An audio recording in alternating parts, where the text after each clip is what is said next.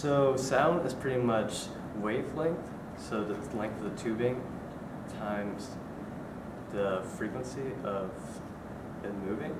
So the frequency comes from me buzzing into the mouthpiece, and the tubing gets extended whenever I activate a trigger. So for example, the instrument itself is 12 feet long if you spread it out, but there's about, I think, 9 feet of tubing without the triggers. And whenever you push on the trigger, the tubing extends all around, comes in front, and gets extended by the tubing.